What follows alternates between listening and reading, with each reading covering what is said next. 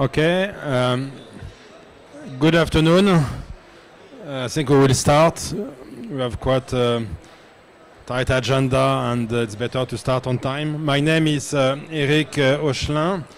I'm the director of the ILO, the International Labour Organization, the ILO office in Egypt, and the Decent Work Team for North Africa. I'm very pleased to welcome you to the event Enabling Renewable Energy Workforce and Models for Financing on the Just and Equitable Energy Transition, which is organized by the Global Wind Energy Council, which I would like to thank for the invitation.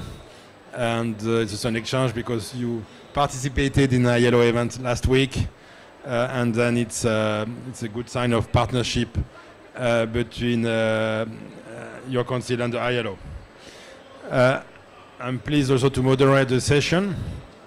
Then ensuring a just transition is a crucial enabler of ambitious climate action and an engine of sustainable development. And all actors, government, enterprise, as well as banks, investors, are committed to facilitating a just transition. And the issue of just transition is quite important for us at the ILO. In 2015, we adopted the guidelines, the ILO guidelines for just transition towards environmentally sustainable economies and societies for all.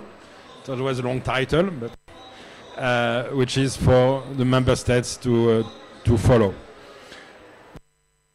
Today, as you know, it's also a particular day. It's a gender day at COP, and that's why also it's key that we also discuss this issue in the different panel and in this panel today.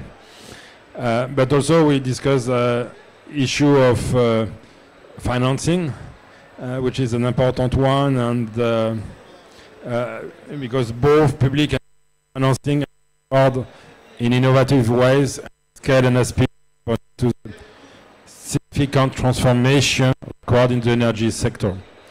And that's why the ILO and the LSE Grantham Research Institute publish tools, which is just financing tools, which is available on our website, also to facilitate the just transition on the financing aspect. But today also we discuss some practical experience, and I'm pleased that we have also the experience from South Africa. Maybe a little switch, thank you. Hello, I hope it is better. Yes, I say that we're also pleased to discuss a concrete example with South Africa and the Just Energy Transition Partnership model. Then today we have also very distinguished participants. Ms. Rachel McEwan, Chief Sustainability Officer from the Scottish and Southern Electricity. Ms. Elbia Ganoum, COO of Abeolica. Mr. Chris Antonopoulos, CEO of Lekela Power. And Ms. Rabia Firouki, Director of Knowledge, Policy and Finance Center of IRENA.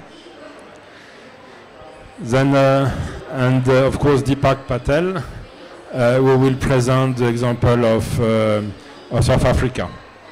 But before moving to the presentation of on South Africa, I'm very pleased to give the floor to Rachel for some keynote remarks. That's over to you.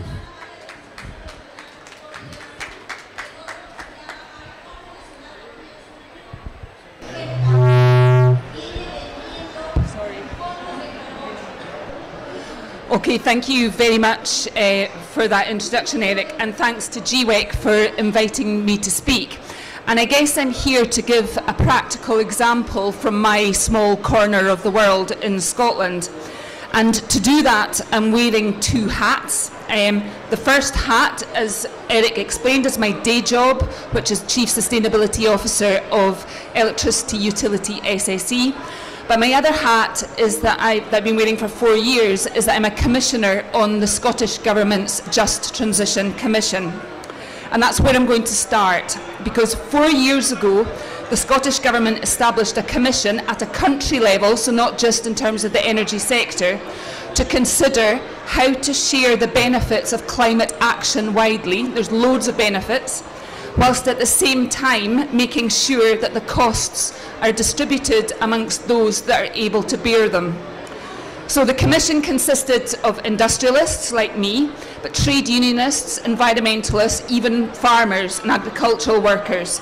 And I guess my point I'm trying to make is that you could call it a social dialogue. But if you had been a fly on the wall at the very first evidence gathering session back 4 years ago, and the tension that was in the room, you wouldn't have believed it would be possible to achieve consensus by the end.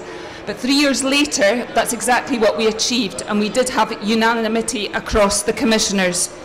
And I think there were two reasons for that.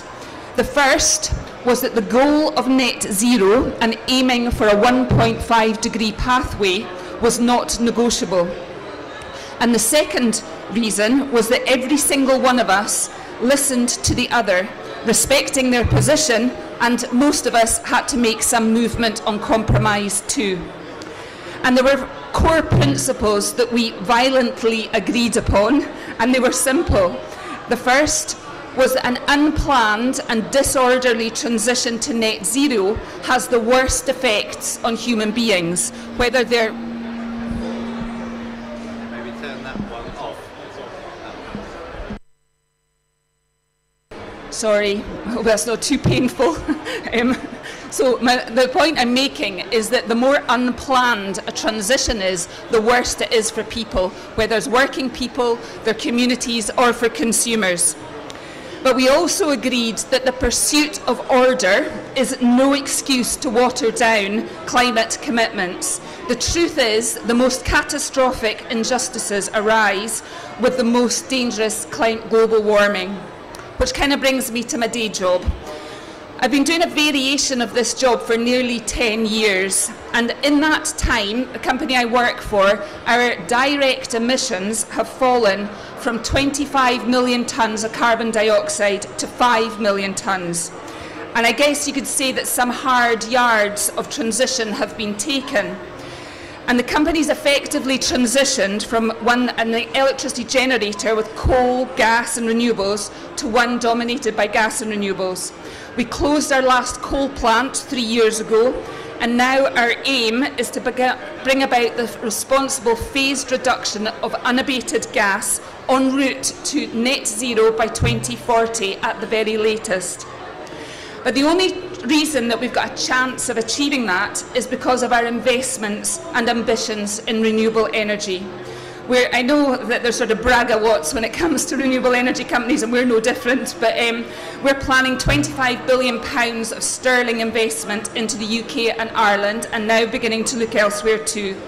And it means that our renewables capacity will increase more than threefold, and our output from those wind farms will increase fivefold. And the scale of investment in Scotland, which is obviously my corner of the world, alongside many of the other investors, means that I sometimes think that Scotland will look like a construction site for the next 10 years, which is all fine and good. But just because renewable companies are exploiting the opportunities of climate change doesn't mean to say that they don't have a responsibility to mitigate the risks for people associated with the transition. Lighting.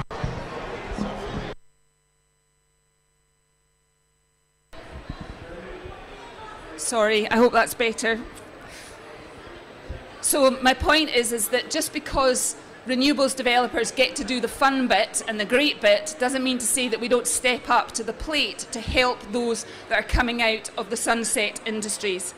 And in my neck of the woods in Scotland, the juxtaposition of North Sea oil and gas with North Sea offshore wind is a very powerful case in point. There will be an inevitable decline in North Sea oil and gas, affecting its direct workforce and supply chain, amounting to tens of thousands of jobs. But it is possible to be smart and establish pathways for skilled technical people to transition to the low-carbon industries of the future. In fact, at SSE we've discovered that oil and gas workers are already voting with their feet 1 in 5 people working for SSE consider themselves to be former high-carbon workers. That's around 2,500 people so far, and we want more of them.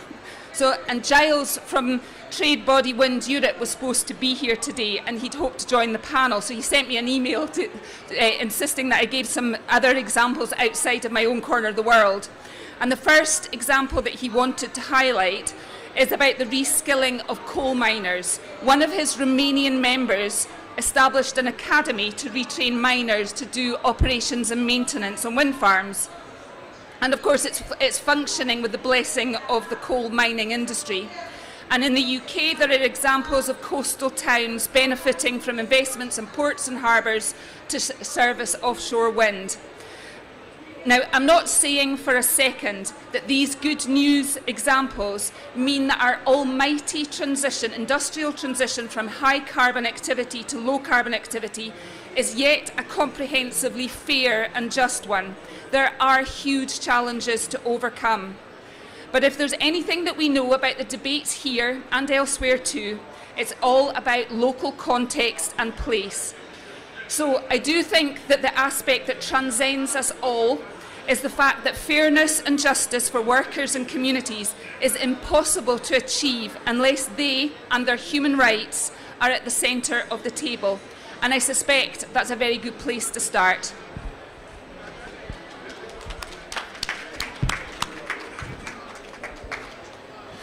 Thank you. Scotland is not just a corner, it's one of the most beautiful corners in the world. I've been several times.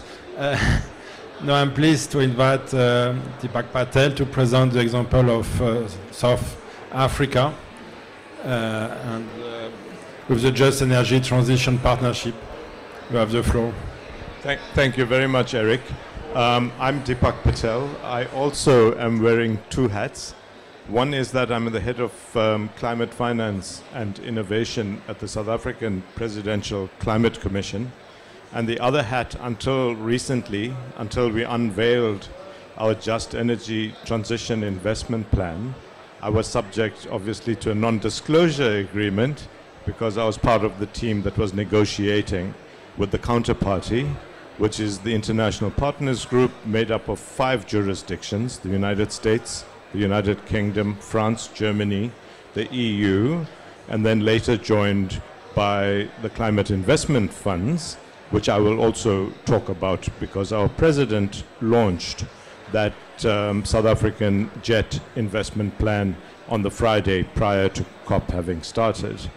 But I want to start our journey in South Africa similarly to Rachel, and that is explain what the genesis, at which point did we understand that climate and development were in fact two sides of the same coin.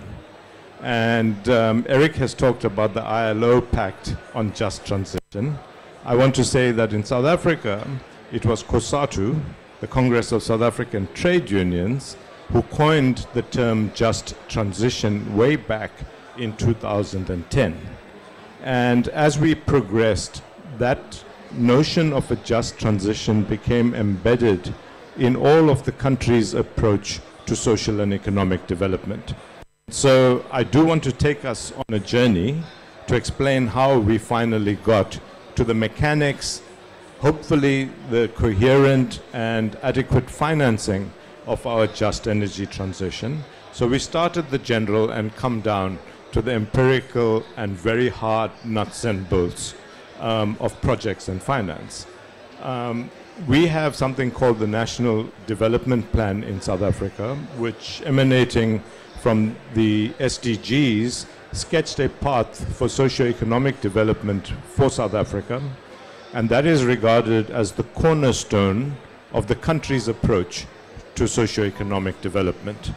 We also have a very well-established compacting process between the social partners that is statutorily determined in a place called NEDLAC, and where labor, business, government, and more recently joined by civil society, compact on critical economic issues. At the Job Summit in 2018, which was convened under the auspices of NEDLAC, but in fact patronized by the President, what arose was a clarity of understanding that climate change was upon us, that we needed to respond to it, and that jobs, livelihoods, and well-being of local communities needed to be at the center of that conversation. So it was in 2018 that the idea of a presidential climate commission was born, and it took a year or two to finalize the compacting arrangements, leading to the appointment of the commission early in 2021.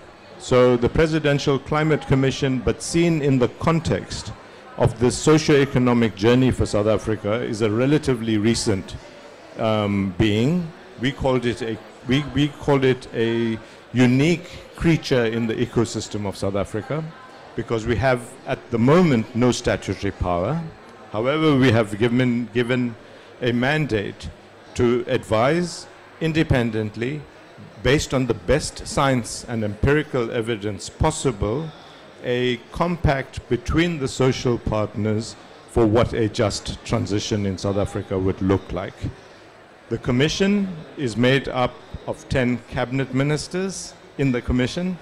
It is made up of 22 other members drawn from a variety of societal groups, including organized labor, youth, and the NGO and the environmental sector, business. Both of the two big business associations are in it, as well as other civil society formations, but very importantly, academia and science.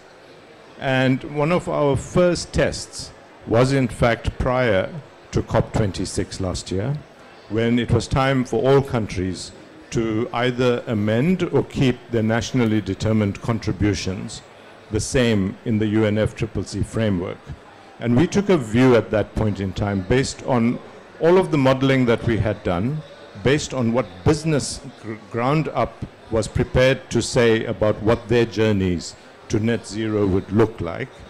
Having gotten all of the major trade union federations on sides with a commitment that there will be justice in this transition, we were able, as the Commission, to recommend to the South African government that we needed to be bolder, more ambitious, but premised on science and rationality in our submission to the UNFCCC. And so the nationally determined contributions that we lodged with the UNFCCC last year before we came to COP, in fact, was quite an interesting expression of an unconditional commitment that we would make with no assistance from outside, that would see us being consistent in our fair share contribution to no more than 2 degrees Celsius rise in temperature. However, there was a second, more ambitious trajectory that was more consistent with no more than 1.5 degrees Celsius, where as a developing country, we said, unless the developed world comes to the party, we will not meet this trajectory. And so, in essence, we came to Glasgow last year in a perfect configuration of socially compacted process that had confidence that all of society in South Africa was behind our commitment. Secondly, the developed world had not lived up to its committed contribution to Paris. And we were, I suppose, the darling child of those countries that needed both conditions to be met. Rationality, a clear path, how decarbonization is associated with development, as well as then a ready place to make a pledge. And so what we call the political declaration that was signed last year in Glasgow between South Africa, represented by our president, and the 5 jurisdictions represented at that time by their presidents or prime ministers, resulted in something called the JETP, the Just Energy Transition Partnership, with the counterparties being the South African government on the one hand, and these 5 jurisdictions on the other hand. And it has taken us, since the start of the negotiations, the better part of 8 months to come up with something that resembles both a partnership as well as a path to decarbonize and embed just transition in that framework. That was launched, as I said, 2 weeks ago. And in essence, it says that South Africa's reality is that all of our sectors, whether we talk about social sectors or industrial and mining sectors, are reliant on electricity at this point in time or hydrocarbon-derived petroleum products. And so we have 90% of our electricity generated by a monopoly state-owned utility called Eskom. And of that 90%, something like 86% is derived from firing coal. Last year, when I came to the, this pavilion, actually, and I met Ben for the first time, what we indicated was that even though there was a hesitation for a number of years in the rollout of renewables, that what we were going to announce was a rapid commitment to rolling out renewables. And essentially, 80% of the $8.5 billion that has been pledged will in fact go to either a decarbonization of the electricity system, or it will go into a strengthening of the grid infrastructure associated with that electricity system. Secondly, because we believe that the motor industry in South Africa is so critically strategic for the jobs that it provides, but also the investments we've made over a number of decades to stimulate it as a place of assembly for many right-drive vehicle models that are exported. And thirdly, we believe we have all of the critical natural endowments to be a player, both for domestic as well as for global consumption in the hydrogen sector. So the JETP is essentially the early stages, what we would call the spearhead, the leading edge of how we will embark on our decarbonization journey while we ensure that just transition is embedded in them. I want to spend a minute talking about just transition. The coal fields of South Africa are located in a province called Mpumalanga, and 80 to 90% of the coal that is burned in South Africa comes from there. Our power stations are located there, and as Ben will know, the endowment for solar and wind sits elsewhere in the country.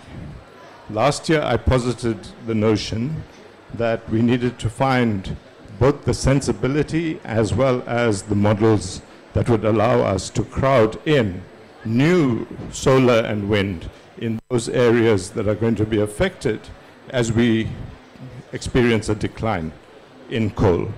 And I'm very happy to announce that a large number of projects, given that the grid is ready to be connected to as decommissioning takes place for the coal power stations, as well as some contribution made by Eskom in the form of land becoming available, means that even though where previously those projects would have been considered unfeasible, it's actually a rush and an enthusiasm to crowd in renewables in those exact spatial locations where we know that coal decline is going to take place.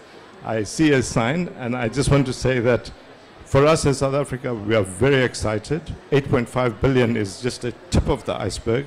It is not anywhere near the kind of financing and investment we need for a full transition, but it will help to catalyze, and we are readying ourselves now, rather than just to tell a good story, to begin to implement that story. Thank you very much.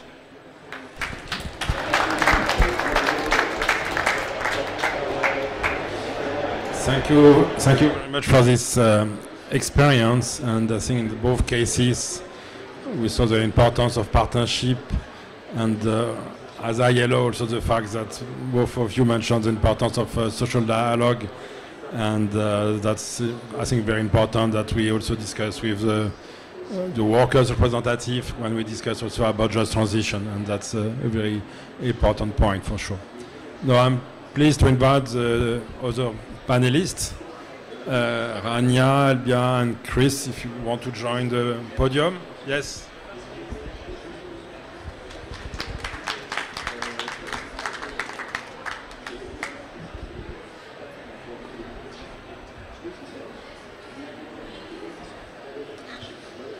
It's strange. Okay. Welcome, and now we can start the discussion. And the first question is mainly addressed to Javier, Albia, and Rachel.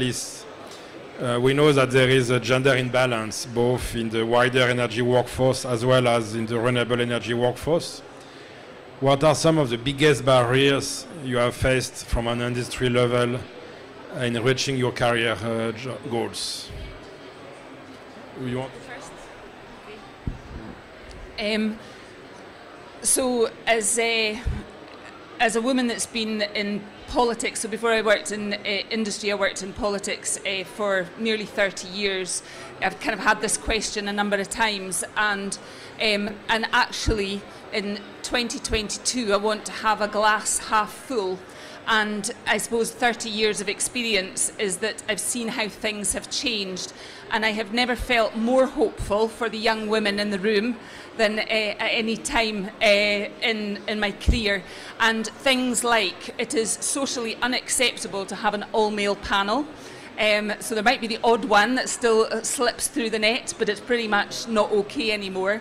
That our boards are, increasingly getting towards 30, 40, 50% female. So I think still a long way to go, but I actually think for the young women that are in the room, your future looks good.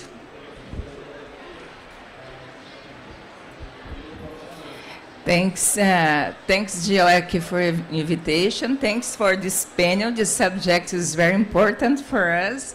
Thanks to be gender inclusion in this panel. Yes, 50-50.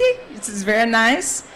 So I have several hats here. Yes, I'm CEO Abeólica, Brazil Wind Power Association, Vice Chair in JETP, Global Wind Energy Council. And lately I have been so engaged in gender equality subject in Brazil. We have some groups that work together. My friend Fernanda Delgado is here with me. She works in oil and gas sector. We work together in Sim Elas Existem. This is a group that put a whole list with women that is able to go important responsibility in energy sector, C-level in general. We have Mulheres de Energia, and this group that work together, and we have a mentoring discussions. And I'm an ambassador in Women in India, in the JETP program, and I'm so engaged in diversity, inclusion, and the social inclusion. We know that Brazil is very rich when you talk about sources for energy, electricity. We have renewable a lot. We have some fossil oil gas a lot to run. But we need to manage this. Actually, our situation is about not scarcity, it's about abundance. We have a lot. But on the other hand, we know that Brazil has a very, very large social gap. Actually, now we had the elections, we have a new president in the next year. It will be a big, big challenge for presidents because Brazil is a very bad situation when you talk about social in general. It's not about gender equality and the other subjects. Then in this issue, this is energy transition, just energy transition. We have a lot to do, and we have a lot to learn with other countries, with other experiences. But I'm a little optimistic about this because in the last 3 or 4 years, the ESG agenda is very strong in Brazil. We see our companies working in order to promote diversity, inclusion. We see our energy companies with programs. Then I believe that right now we need a better position from the government. When you talk about to finance energy transition, looking to Brazil, maybe our problem is not about to have finance, but it's how to attract money, investors. Then we are able to do this because we have a very good regulatory framework. Now we are working in order to prepare regulatory framework for offshore wind. But Brazil has a very established regulatory framework. It's a very attractive country, has a lot of sources. But I think we need a strong position from the government. Government needed to give a good signal for market, for investors, and to be a little bit more engaged in process for attracting investments and engaging in this subject, diversity, inclusion, and the mailing point is about the social inclusion. When we talk about wind specifically, we launched a report 6 months ago. It's very interesting.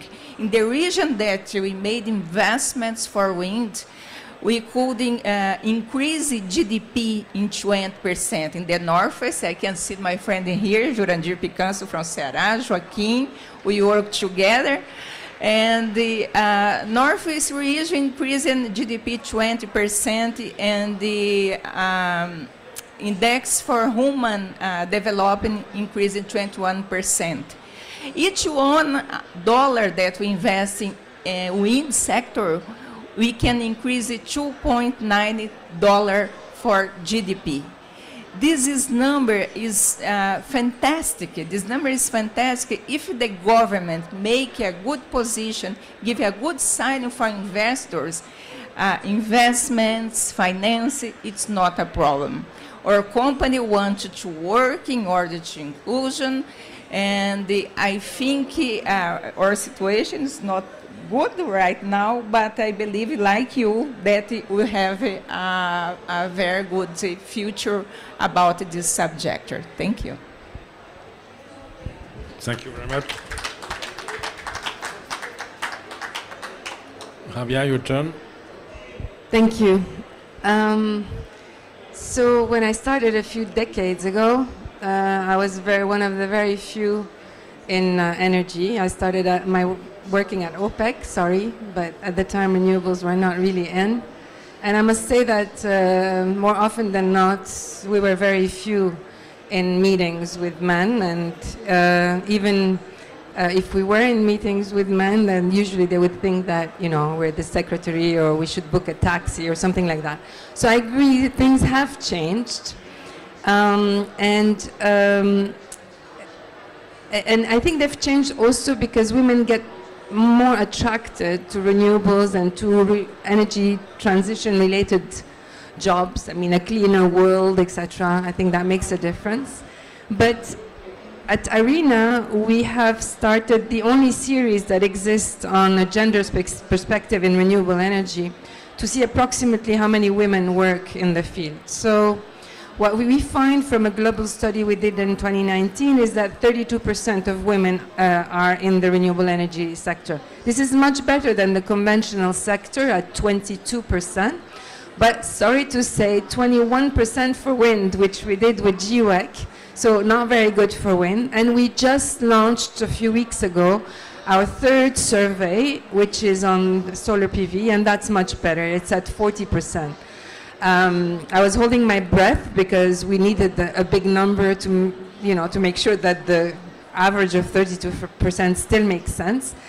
And in those surveys, we ask what are the barriers that women face, the challenges, the opportunities, and of course, we provide recommendations and provide lots of examples and case studies of, you know, best practices like you have mentioned. And actually, the most important barrier are social and cultural norms, which really determine a lot of the decisions that we make in the labor market. And for that, I mean, there's a lot of work still to be done, and that's across geographies, interestingly enough. I mean, you know, we're talking about this panel being, you know, equitable, let's say, but most panels, a lot of the time, they're panels where I refuse to go because I'm the only woman. So obviously you can tell me, yeah, then there's no women at all, but, you know, we need to push a lot harder, and the mansplaining, etc., etc. Now, personally, I think women, throughout my career, I had to work a lot harder than men. The glass ceiling is a reality. It still is a reality. And to get, you know, up there at the management level or at decision-maker level, we're very few women. And so that's what we find in our surveys. There's a lot of women in administration, which is fine, but you know, the minute you go into STEM fields or you go into, you know, occupations that require some education, I mean, there is definitely a great imbalance right there. I'm just going to finish by saying that at IRENA, we started 10 years ago with an econometric model that looks, that translates energy transitions, so globally, regionally, nationally. We're doing one for South Africa and Egypt right now, where we translate the trajectory, if you will, of the 1.5 from energy into socioeconomic variables. So that's GDP, that's jobs at the economy level, in the energy sector, and then in energy transition related jobs, and then in well-being, because GDP really hides a lot of the disparity that you have in society. Even our global numbers, I mean, I can give you very positive numbers in terms of GDP and in terms of jobs globally, but the minute you go into the detail of regional and national outcomes, then the story looks quite different depending on the context of the country, be it the economy, the society, the structures that exist, the dependencies that we have in developing countries in terms of commodities, etc. So this is just maybe, I feel that I'm a focal point at IRENA on gender, and I think there is a much brighter future for young women, but we have still a lot of work to be done. Thank you. I think there's a mix between optimism, but a lot of challenges and a lot of things to do, and I would say together. And that's maybe also we can work together on that. And if you have a project in Egypt, let's see if we can work together. Now that leads to my second question: is how can the private sector encourage the diversity, equity, and inclusion in the energy sector, in the workforce? I mean,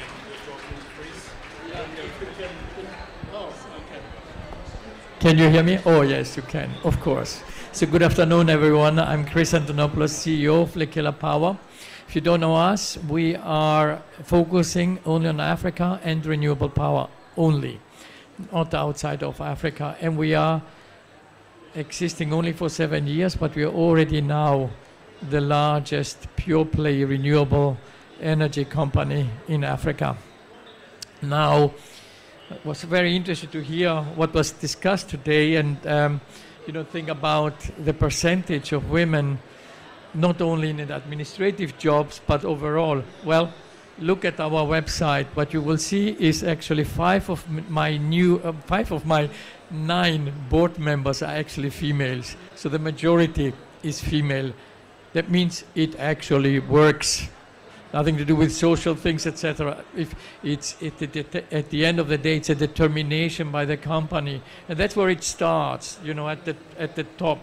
You know, do you have a strategy to actually bring women into your company, yay or nay?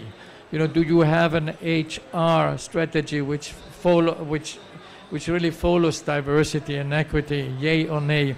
And that was what we have done some years back. where we looked at gender and did a gender assessment to see where do we stand. And we are, by the way, above the 32%. We have more women there than 32%, but hopefully that is helped by being in a renewable energy field. But still, that's not the end of it. You know, we think that we should be equitable. We should be, you know, up to 50% at least. But the more important item is also, you know, being paid the same for providing the same work. One thing is just the numbers, whether you have, you know, 30 or 40%. The other thing is, are your women, are your females getting paid the same stuff, yay or nay? And I think this is where we have a bigger issue, to be very honest.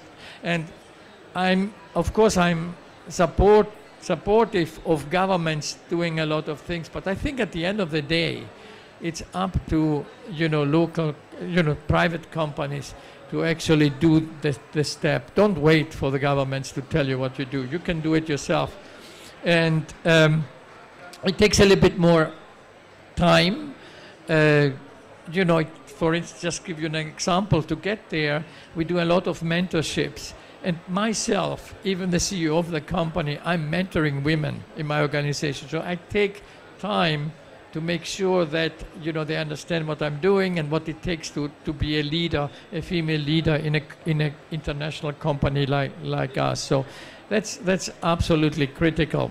And in each country that we go, we also do programs. So for instance, here we have just, by the way, we have here the largest wind project that is operational in Egypt, 250 megawatts, and obviously that's the first of many to come.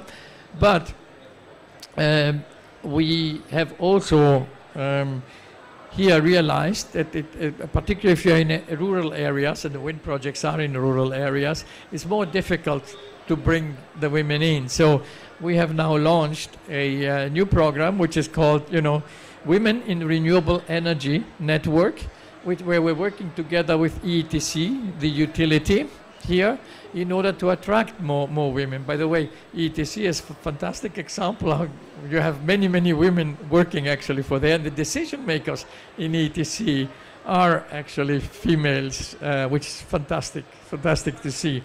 So we are pushing very hard on this. We're doing also in South Africa with another program. I will talk probably later about this, which is Inspire, which is, you know, where we're trying to bring in knowledge, technical knowledge into the country, and particularly also, you know, attractive female participation in that. We'll talk about this a little later.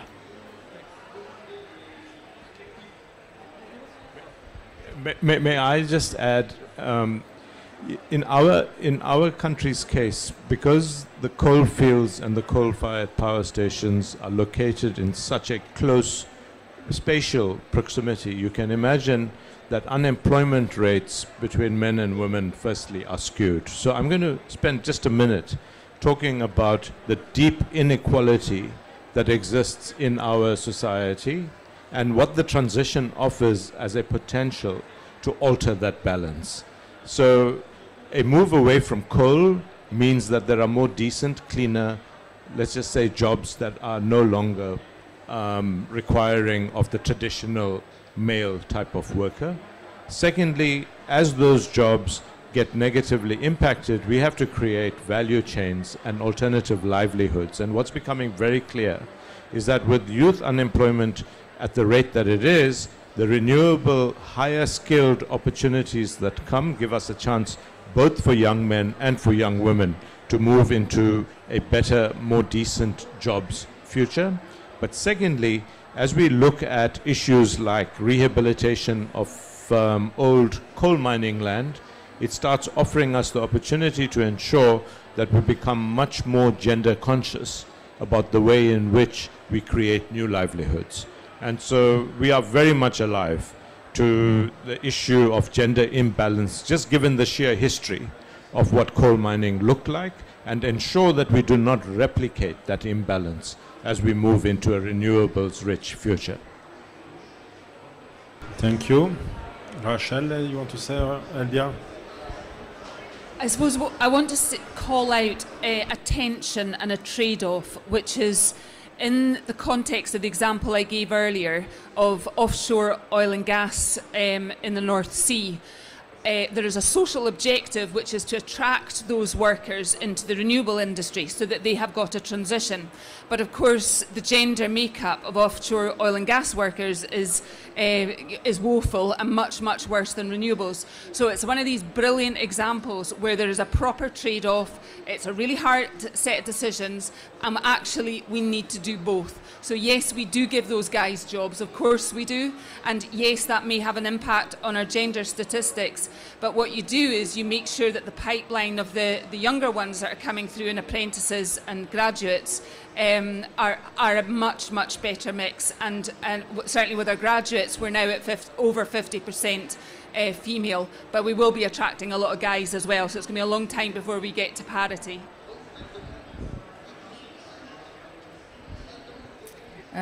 Okay, it's very interesting when you see your experience about wind, because as I said, we started this discussion in Brazil some years ago. Sim, elas existem. The first list was in 2018 when we had the election. And the other initiatives like Mulheres de Energia and the other programs that companies start in 2020. I launched with other two friends Energia da Transformação. It's a very important platform that wanted to create programs for job and training. Because the companies that are my members, in general, they ask me, Elbe, I wanted to start with a gender program here, but I wanted to market it, and I didn't find this kind of professional. Then we have a very interesting case there. The company is EIS, that EIS wanted to install a new site, a new wind farm, and they decided to contract women for operation, because it's very important, because sometimes we discuss engaging women and they create opportunity in C-level, but it's very important to create in basic level. Then when this company started this program, we didn't have this kind of professional, but what we did, we prepared them. We create a program to train them. We trained these women. We needed about 25, but to train 50 women. Then we put the other in the markets. And after other companies saw that the program and start other programs, and now we have 3 or 4 companies now with new sites and putting women in operation. Then it's very, very interesting. And we are discussing the most part of our job here will be for the next generation. We will be in good situation, maybe in the next generation. But it's very good to see right now some results like this. I know this is a very small part, but this kind of initiative can help other companies and can give a good sign. And the very positive point, in my opinion, as a woman that are in energy sector for 20 years, is now we can talk about this. We have a place to say. Before, 5 years ago, 6 years ago, no, it's not subject, it's me subject. But now, no, we can talk about this. We have a discuss numbers. It's very interesting. Thank you. Thank you. And that's in continuation of the issue. The next question will be more what you would like to see in terms of policy to help accelerate and assist the movement of workers from the carbon-intensive energy industries to the renewable energy industry in terms of finance, incentive, support. And maybe I can start with Rabia. Thank you so much. So We've been pushing for a sort of what we call a broader or holistic, I don't like the word, it's overused, policy framework to accompany the energy transition. I mean, obviously, deployment policies are really important and they come sort of first, but they should be accompanied with labor market policies, social policies, etc. And that's the only way that we can make that transition just, quote unquote, because we also need to define what just really means. So if renewables have done a lot of progress, I think where we're lagging behind quite a bit is on skills, training, and education. And the pace needs to change. And of course, people from industry know better than me that there are skills gaps right now. And we have also worked quite a bit over the past few years on looking at the segments of the value chains in renewables and looking at the occupational profile along the segments of the value chain.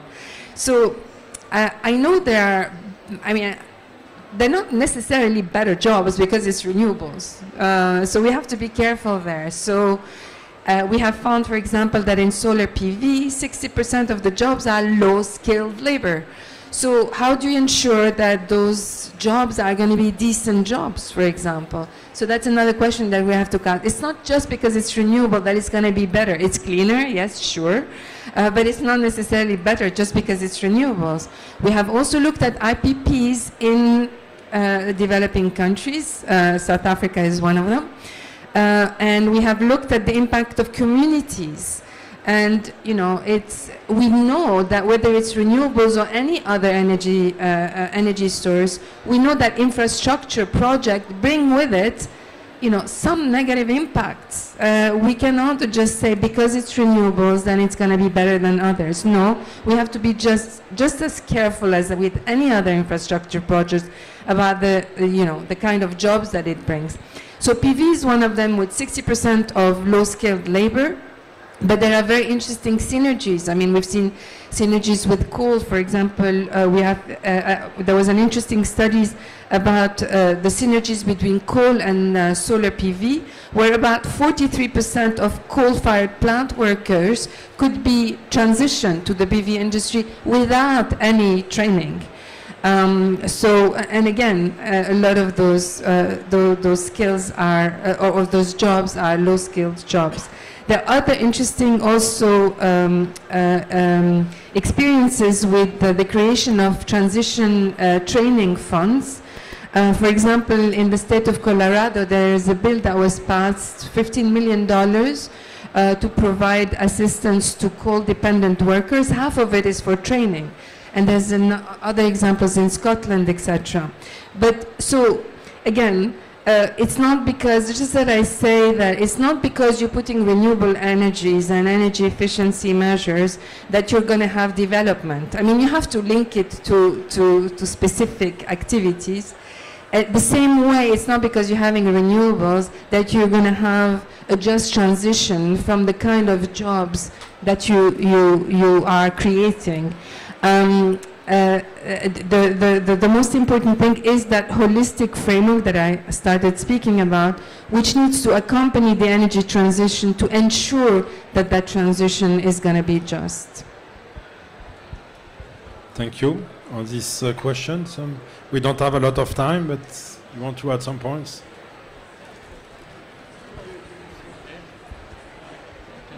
Thank you. So I fully agree with what you said. I think training is really the one thing that the governments can help us with to reskill, to upskill the people into renewable power in order to have this transition and to have it in a just fashion. But at the same time, I believe we cannot just depend 100% on what governments may do or may not do. I think there is also an obligation on us, I'm talking now about the private companies, to do something similar. And I mentioned to you before that we have, for instance, a program in South Africa called Inspire. This is, we have created more than a year back a Center of Excellence for Social Performance. Just to give you in brackets what it is all about. you probably are aware that South Africa has one of the most advanced programs and requirements to privates when it comes to economic development, socio-economic development, and this is really great, by the way. But there are two shortcomings from my perspective. The one is, you know, these specialists that are supposed to implement the economic development programs or socio-economic development programs. Where do they get the skills from? It's not clear. It's not there. So we have then decided that we will put the Center of Excellence in place. And we have it now in place to 2021. So in order for actually all these practitioners to come to this Center of Excellence and get just the latest on what's happening, number one, to have also a place where we get all the information together on what each of these IPPs are doing with respect to economic and socio-economic development, and also, of course, to help the different IPPs working together in order, you know, if there are good projects around, so that they can work together to leverage the impact for a specific case. So, as a matter of fact, quite a lot of people told us this is fantastic what you're doing there, and we started this, and now we have more and more people joining this crowd. So that means privates need to be participating in that as well, if this should become a true success. Thank you. Okay, so I'll be a little bit controversial in terms of my own market. I don't think there's a problem with policy. What I think is that there's a problem with leadership. So, you know, it doesn't take a genius to work out that the skills frameworks for energy should be common. A whole high voltage engineer offshore, high voltage in nuclear, high voltage in transmission is roughly the same, and that we should be able to create frameworks. Everybody agrees with that. The issue is a lack of really serious workforce planning, and I guess I do think that political leaders have got a job to do there to stand up to plan this out. I mean, I mentioned earlier that Scotland's going to be a building site for 10 years, and we're in danger of not meeting net zero targets because we're not able to deploy quickly enough. So my own view is a slightly different aspect, which is the skills agenda. It's not hard to fix that. We should just do it. Thank you. You want to say a few words, or we move to the question from the room? We have only, I think, 2 minutes. But is there any question from your side? Or comments? Yes.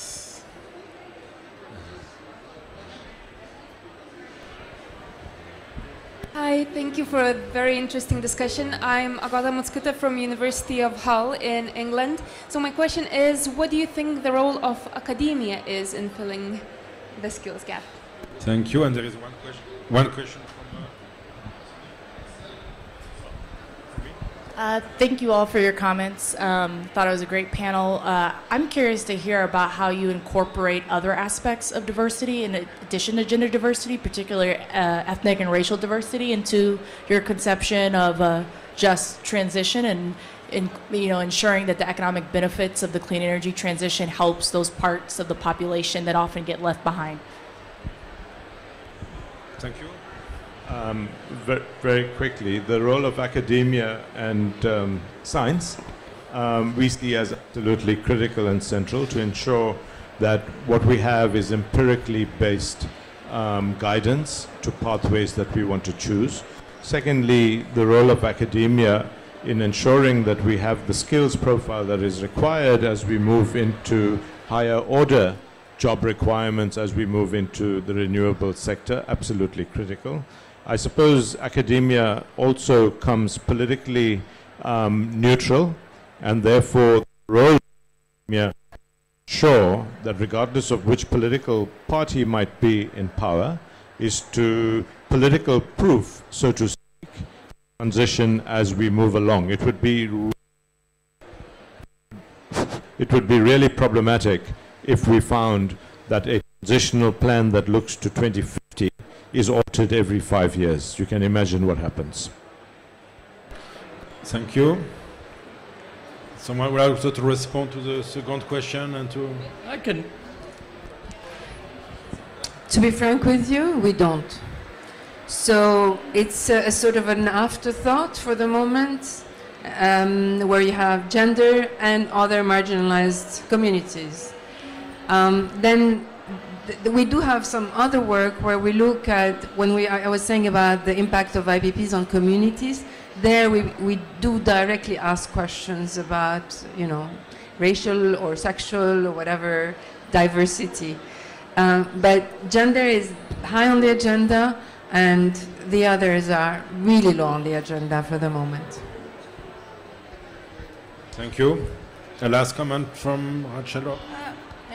About the communities or experiencing is very interesting, as I said, because mainly because the community in the northeast of Brazil is a region that in general development humanism is too low, and with your investments then we can include because families can receive, how can I say, a rent, and it includes a lot, and the big family, children go to school, they acquire new houses, new conditions to live better.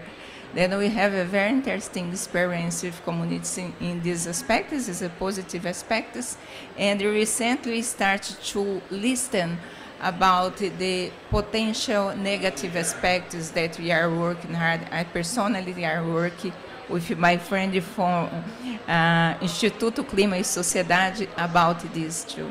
It's very interesting. Thank you. I think now I have to end the discussion because we have to stop at 3.